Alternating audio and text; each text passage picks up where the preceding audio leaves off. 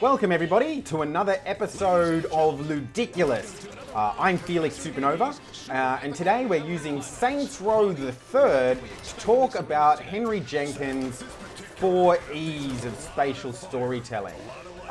So the first one is evocative spaces. So I've chosen to do one of these Professor Genki's side missions because this is an extremely evocative space. Because it's a television set. We can tell that it's a television set because of the way that the props are made to look like cheap cardboard or cheap wooden set pieces that place us in a space in which television could be made. So we can read one thing from this space, that we are on a television program. The narration helps, but that's not entirely spatial. If they were on set doing it, it possibly would be more visually descriptive and therefore could be a part of the evocative space, but it's not.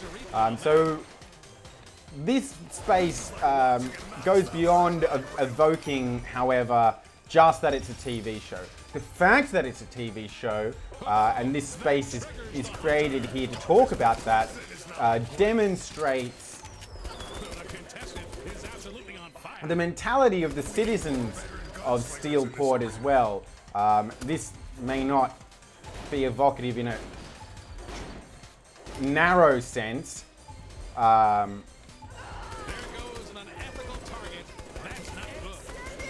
I don't want to die.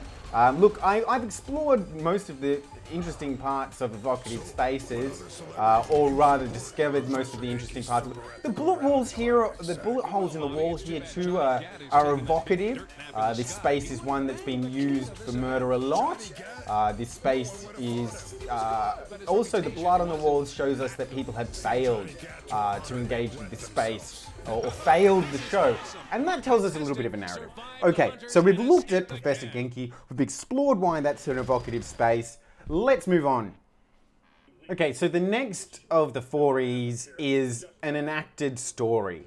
So what makes an enacted story? Well, it's pretty much in the title, acting out the story. So I'm being told by the game to go to this marker. They're going through this space, enacting the story to get to the marker, is what this category is all about. Now, there are 2 subcategories. The first subcategory is goals and conflicts. So if so the main goal of this game is to become the dominant gang in the city. And the conflicts is that there are lots of other gangs that want to do that as well, including the military. So we can talk more specifically then about localized instances. And that's essentially any enacted story that happens as an iterance as opposed to a broad stroke. So in this example, you can fail this mission by killing somebody or accidentally running over or behaving in any other function than a stag operative. Let me do that for you actually. Which breaks your cover and makes you fail the mission. Now there's a localized incident. I blew my cover because when I was enacting the story, I failed to articulate the goals correctly. And now we have a new narrative, one that exists outside of the intended narrative. Okay, let's move on to embedded narratives. Okay, so we're going to be talking about the third E now. That is embedded narratives. So embedded narratives are different from evocative spaces in that it's set pieces in and of themselves, where other than the space consisting of many pieces of set dressing. So here is an embedded narrative. We took this base by force, and the embedded narratives in this evocative space tell that story. There are better examples, and I'll find one in this office right now.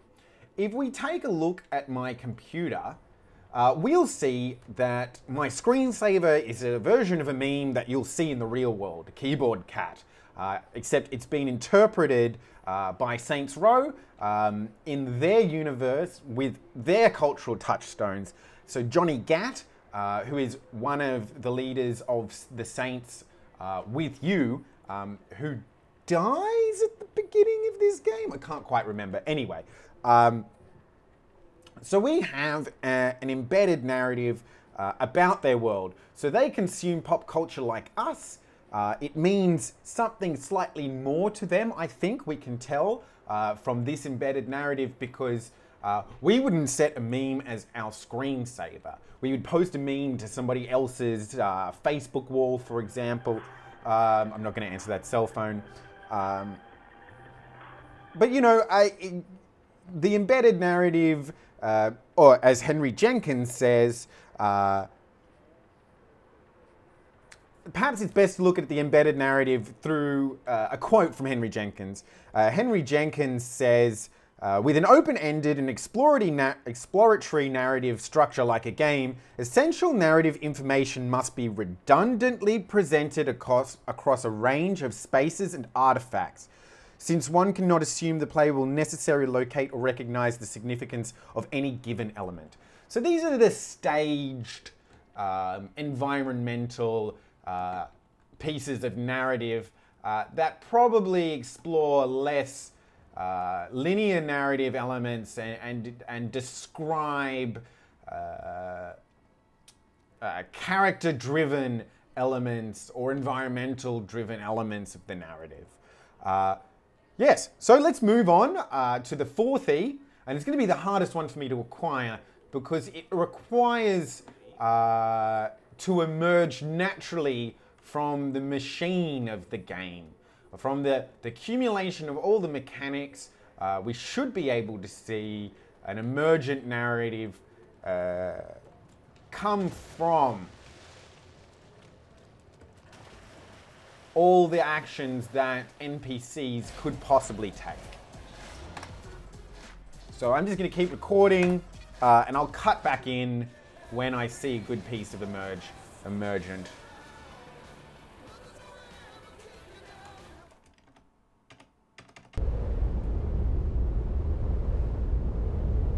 Well, we've found a fantastic emergent narrative here. Because the clipping is not executing properly, a new narrative is being constructed about this space, and that narrative is that this space is intrinsically different from our own world.